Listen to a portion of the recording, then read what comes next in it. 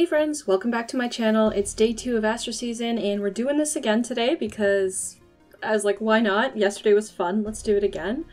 So yeah, Aether raids again. A couple changes to the team from yesterday. So first of all, we are running Iot's Shield on Claude. Yesterday's experience with Duochrome definitely scared me a bit, so we definitely don't one-shot him all the time, which really makes me worry about him on Bridal Catria teams. Like, if he doubles, we definitely don't survive those 2 effective hits. So we've got Iot's Shield, we're going to try this out. Hopefully the results are good today. And another change that someone in the comments suggested, which is going to make my setup much easier, is Plumeria now is running speed defense gap instead of hone flyers. So she can actually give Claude this speed defense gap, +5 to speed and defense, from anywhere on the map, which is a lot easier than having to set up hone flyers. So this way I am losing out on 1 speed, but I am gaining 5 defense as well. And again, the setup is much easier. So I think that 1 speed will never make a difference. So we're running with this. So thank you to whoever it was in the comments. I don't remember your name, but thank you so much for suggesting that. So that's what we are going with. And aside from that, he still needs to be within 2 spaces of Astra to get the attack res +6 and null panic, but that is a lot easier to set up than consistently having her within 2 spaces and Plumeria adjacent. So yeah, hopefully that works a little bit better. In terms of defense results, we got a success in lift loss control followed by a failure outside of lift loss control, such is the way of Aether Raid's defense, so we'll take a look at those after. I gotta say though, it feels really nice to see -34 instead of -40. Like, mythic defense merges are one of those things that don't matter if you just have like 1 or 2, but I feel like once you start to exceed like 5, it is a nice little boost, so yeah. So let's play offense. Let's see what happens today. Nuri. You really don't see her much. I'm excited to face her. I still don't remember what she does.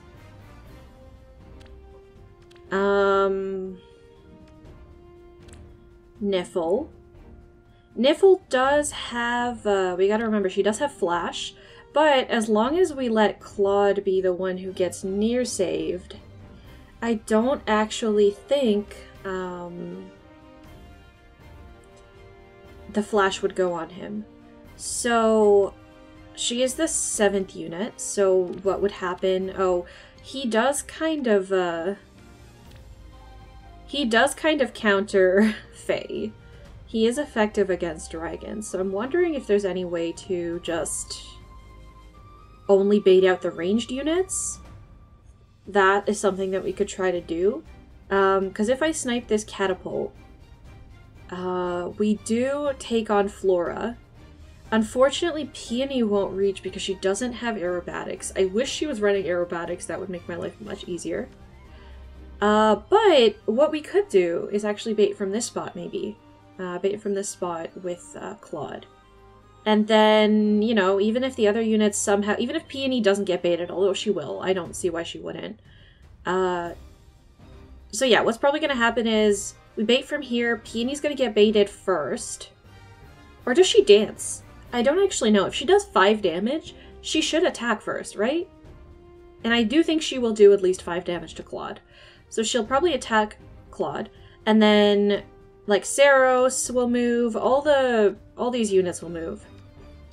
And then, since Saros won't be there any longer, FLORA should also attack.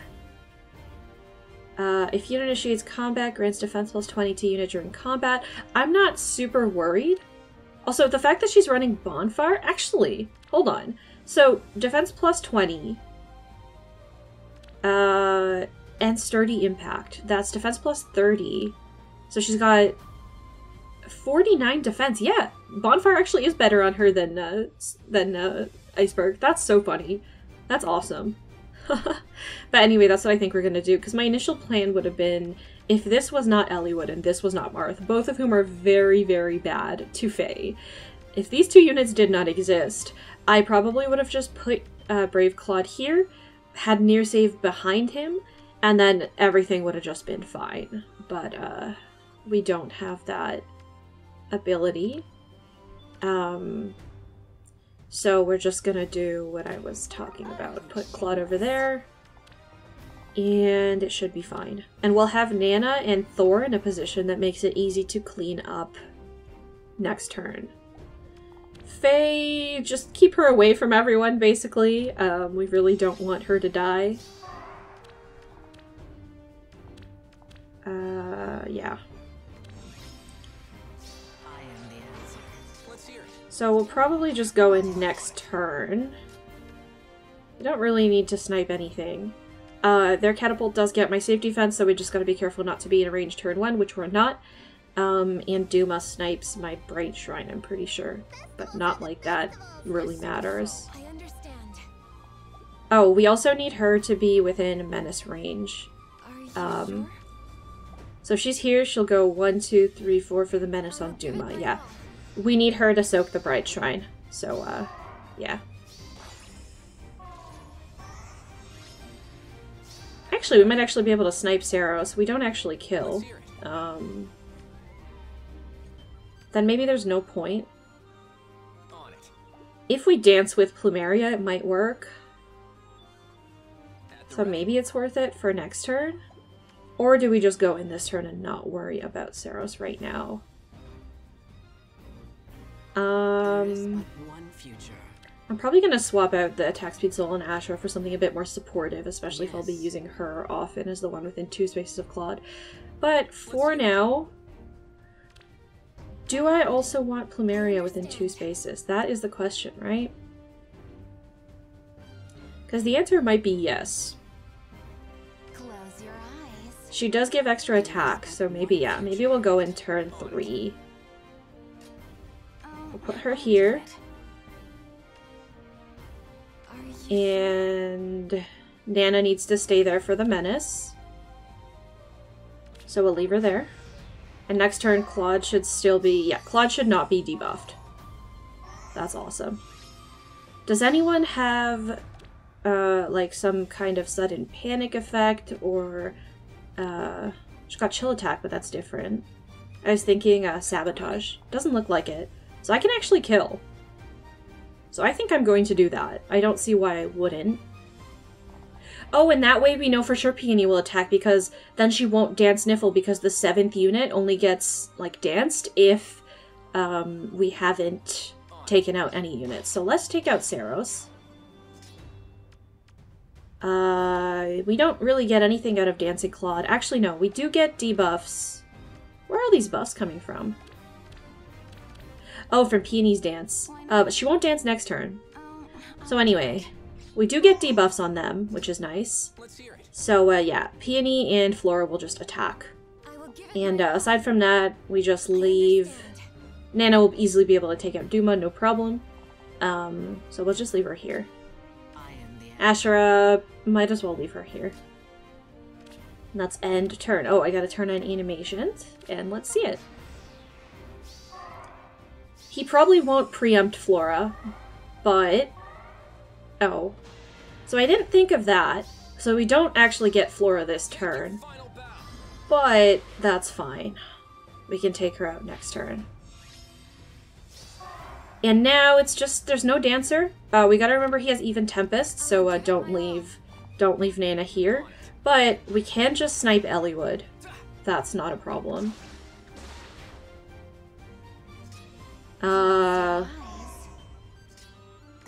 And then just get ready to snipe these units next turn. And also grab that last pot. Marth should be snipeable. I will give it my all. We do have damage reduction from Niffle, so yeah, we managed to take out Niffle. The fact that she doesn't get one-shotted is like, the fact that I don't double her is a little bit upsetting, but that's okay. Oh, at least we got the Ruptured Sky, or Deadeye, my bad. This is it. I was so used to running Ruptured Sky on him for so long in AR that, like, it's weird not to anymore. And actually, we just take out Marth, and this is a good position to be in, because, after that, we just... Duma doesn't have boots, so he cannot reach Claude, and we do take out Flora. Like, there's just no way that we don't beat this Flora. So let's just get people in position to grab that last pot.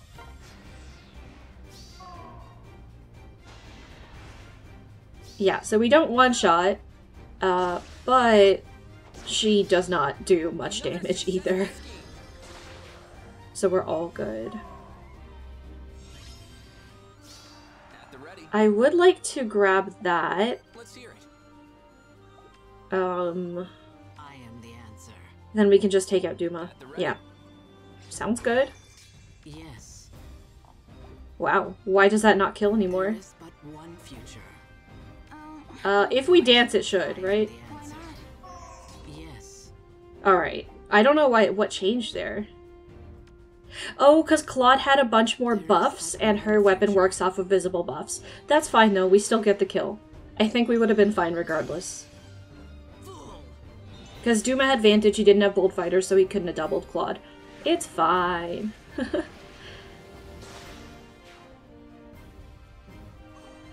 Alright, another successful scheme. Nuri, I really like your Flora. So let's take a look at the defense results. Let's look at the loss first. I've already watched these. This replay definitely exposed some weaknesses of my team, although they have a cavalry school level 10 max level, and I think that's kind of what crippled my team here. I think I would have been much better off if they did not have that there. But this definitely exposed a couple weaknesses with my team. So first of all, they've got Faye, they've got +5 Regan, just a base Henriette. My team, my old team, would definitely beat this. And I think this one would have too if it weren't for the cavalry school. Elamine, who doesn't have isolation, but they've also got the tactics room hitting Azura, so she can't come down and dance Claude. That's not nice. +1 Plumeria and Ymir. So they are actually able to just do this, and normally Reinhardt, Speedheart easily deals with Henriette's, but because of the -11, he's actually not able to quad. So otherwise, he easily would have, or he would have gotten off a really big Luna, which would have gotten us a lot closer to the job. But yeah, weren't able to take out the Henriette. And then Fafnir is very much not able to take out Henriette. Debated giving him Water Sweep, but honestly Wind Sweep has been much more useful overall. And now it's a lot easier to just go ahead and snipe the rest of the units on my team. Odor is easily snipeable by Regan, even though he's bonus. She's able to one-shot with Scyther Shell. And then after that, Claude does not have the 3 movement anymore, so on his own, he's not very threatening. So yeah, like, they just bait out Azura, but Ymir has... Does she come with DC, or did they give her that? I think they gave her that, right? She doesn't come with that by base. Oh, is it in her weapon? Does she have distant counter in her... Oh, the seal! I forgot that exists. Okay, yeah. But now Claude really just is an easy target for anyone melee. So they take him out, and then Duma on his own. Even though, oh, we're not running the boots on him anymore because he has DC, but yeah. And now they can just easily grab the pots.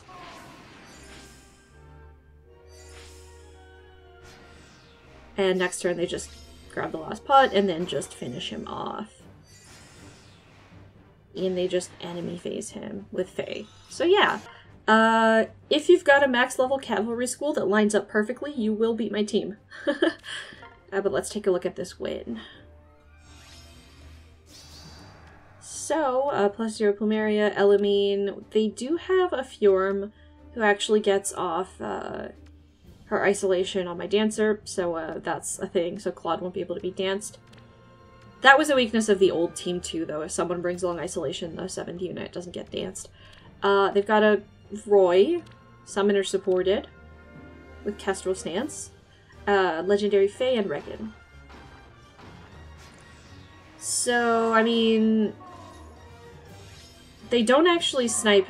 I don't snipe their safety fence because Duma isn't running upheaval, but yeah.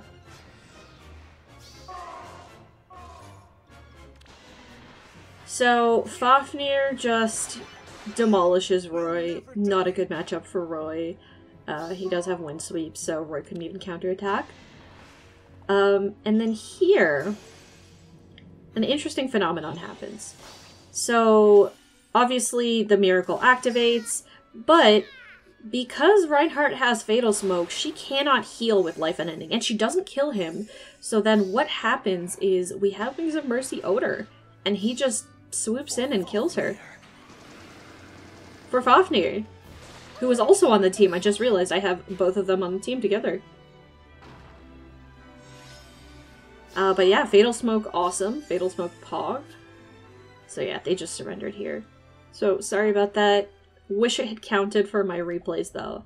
But yeah, that was today's AR. Pretty quick, pretty painless. Don't know if I'll be doing this again. Once again, no promises for the rest of the week.